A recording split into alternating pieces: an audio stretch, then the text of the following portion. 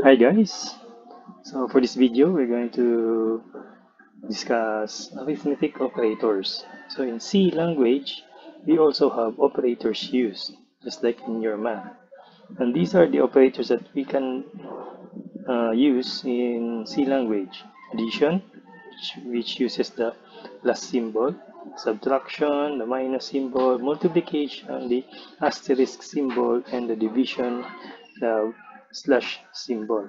And we also have an additional operator, which is the modulo. So the modulo operator is actually a remainder operator. So when using these operators, you would be requiring operands. So in this case, we have here A, which represents the first operand, and B for the second operand. Whenever you use addition, it will always require two operands. So not only in addition, but also with the rest of the arithmetic operator. So what's new here is that we have the modulo operator, because in addition we know that if we add two numbers, the result will be its sum; subtraction, its difference; for multiplication, its product; and for the division, its quotient. But the modulo operator, it returns the remainder.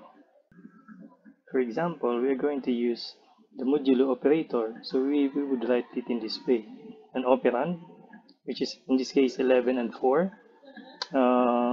So this one is read as 11 modulus 4. So the operation is actually division, that's 11 divided by 4. But if you are going to use division, you would give an output of, result of 2. But for the modulus operator, the result would be its remainder. So this one would result into a value of 3.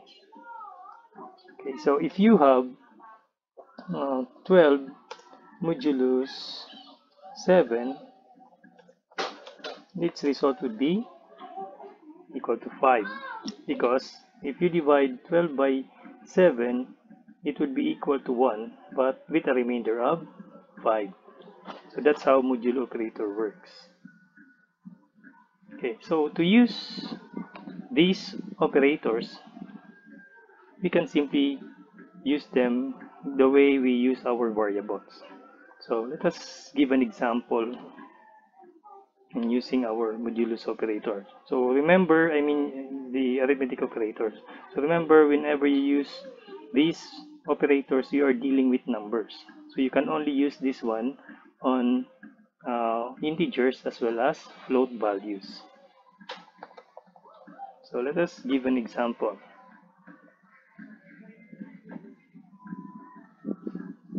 So I'll be working on an integer.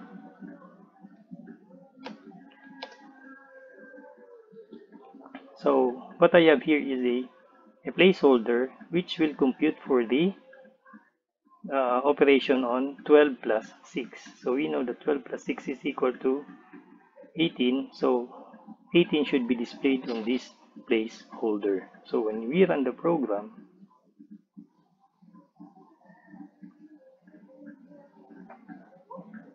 you will have a result of 18. So that works the same as your other operators. So if I'm going to write printf,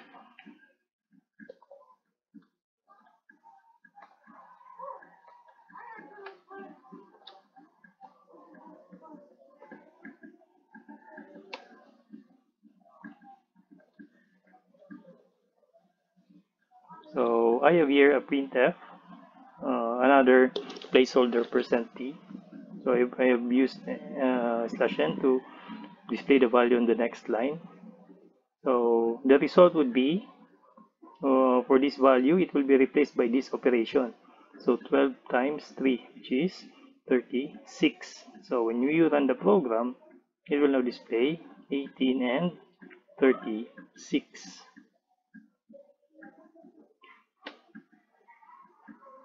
So for modulus operator, to test if it really returns a value of the remainder value. So try to test it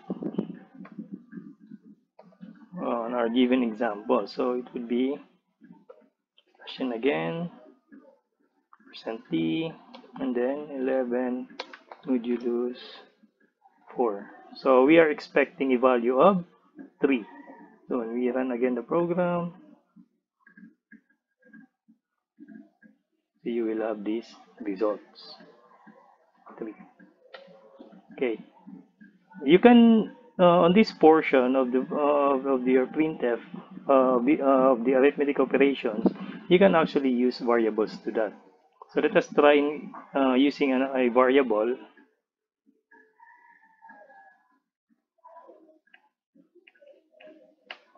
So introduce a variable. Let's just use integers first. So make sure that the variable is with a value of, let's say, 12, and then another variable with a value of 3. So we can actually substitute these variable names instead of the values, the exact values. So if we write, we say var plus var1, it will actually compute for the values of variable 1, whatever the value is, and var2, and then add it with and get the sum. Then you will have the result of will be displayed here. So in that case, you will have the result of 15. Okay, so when you run the program, result will be equal to 15. Okay. So you can actually use the same variable in multiplying. For example, I want to multiply var2 with var2. Sorry, there's no space because when we declare the value here, there are no space. So in this example, you are trying to multiply the value of var2 by the value of var2. So this var2, since var2 is equal to 3, then this would be the same as multiplying 3 by 3. So it would have the result of 9.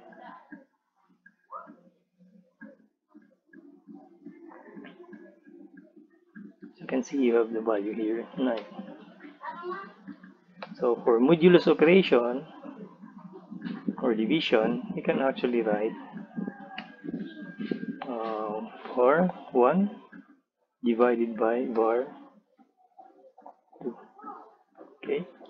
So in the first line 8, when I write the equation, I am using space as well as for 9. But the computer will ignore that one. So this one would mean as the same as with a space. So they would mean just the same. So it's just looks good when you have spaces.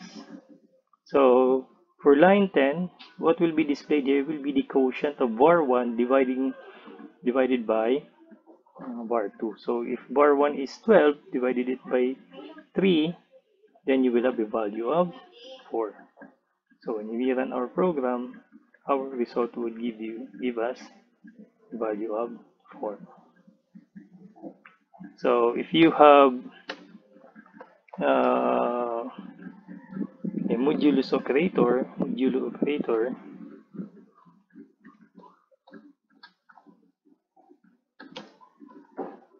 var1 modulus var2, so you will be expecting a value of